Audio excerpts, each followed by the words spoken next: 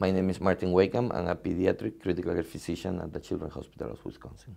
I've been doing cardiac critical care, which I like a lot, but I always like all aspects of care. So that's why I went into pediatrics, and that's why I went to pediatric critical care. I don't particularly like to focus on one aspect of the body or one. I like that care of the critical ill children globally. So I don't like to focus on one particular area. If you want to characterize the work in the ICU, is a teamwork, and our focus is the patient and their families, because that's the difference with in children versus adults, right?